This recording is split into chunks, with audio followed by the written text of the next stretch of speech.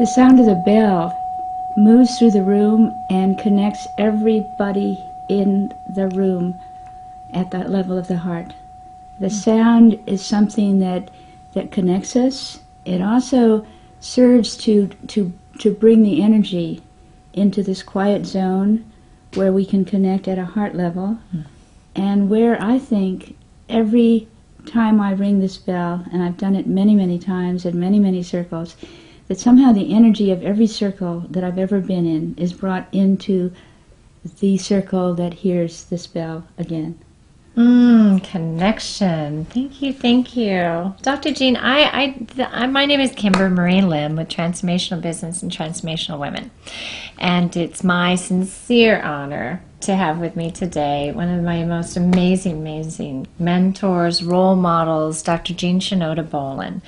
And she has been just really standing for us women, for the planet, for people, for trees, for animals, for a very, very long time. And it's interesting because today what I wanted to do is I just wanted to share you with the rest of the world that may not even know you're here, because you've been someone who's really been spreading seeds of change in a variety of places, not for the sake of being known or the glory or the fame of it, just because simply that's who you are. That's what you're here to do, and I'm somebody who really likes to shine the light on those that need to be honored. And so I want to ask you lots and lots of questions. I'm excited to hear about everything you've been up to. I do want to share that I remember, I had told you this story when we met. I remember that where I was, I think it was the 1980s, it's been a while, where I was when I read your book, The Tao of Psychology Synchronicity. Yeah, I remember where I was in the bathtub. I opened the book. It had fallen off the bookshelf in some store, so I don't even know. I used to haunt bookstores all the time when I was going to college.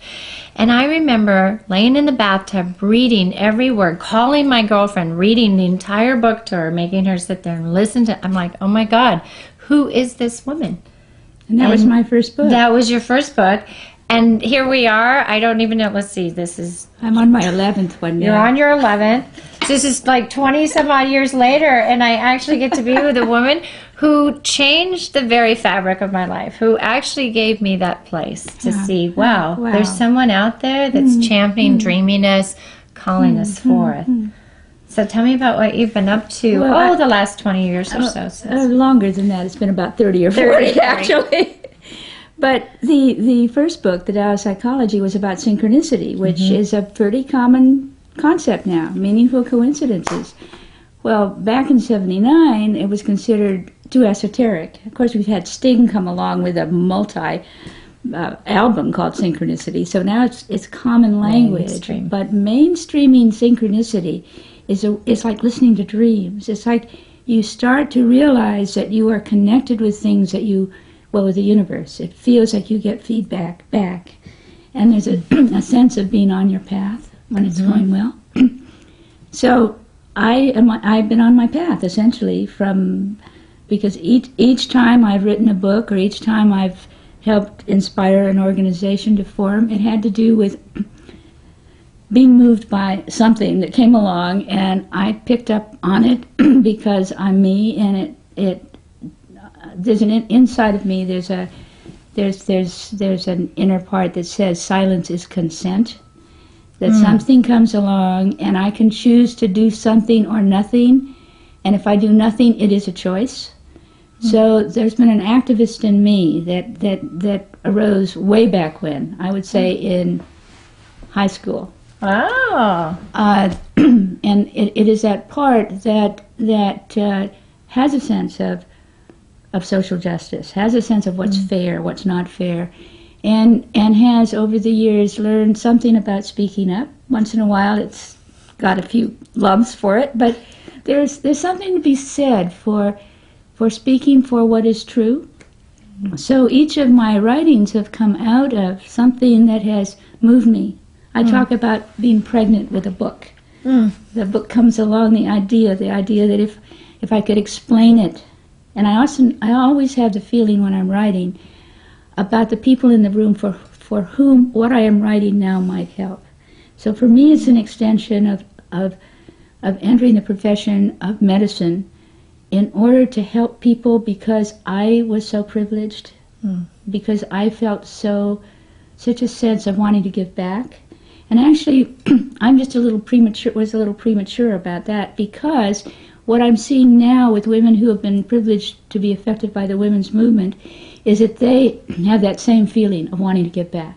And wanting to give back is what's motivating a whole generation of women to step forward now, when what we do will really matter. See, I think in the next decade, the tilt will be either in the direction of evolution, or the tilt will be in the direction of gradual or fast going downhill.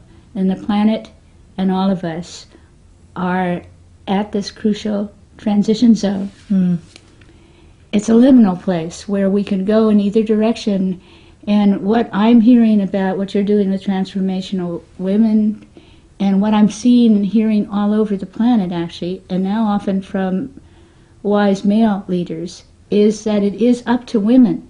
You know, when the Dalai Lama said that it's up to Western women to save the planet or save the world, I think he was really onto something, except that, and he was talking in Canada, I think in Vancouver, when he said that. And what people like the Dalai Lama and Desmond Tutu and lots of the wiser, older elders are saying is that it's up to women all over the world. And there's something about the girl effect that we're learning, that if you educate a girl, the village that she lives in it has brought to it what she helps bring into her family, to the village, and she'll have less children, they'll be better educated. Everybody benefits if you educate a girl. And there's something about, from the girlhood on to crone age women, especially, by the way, that's my generation, the women who benefited from the women's movement, the women who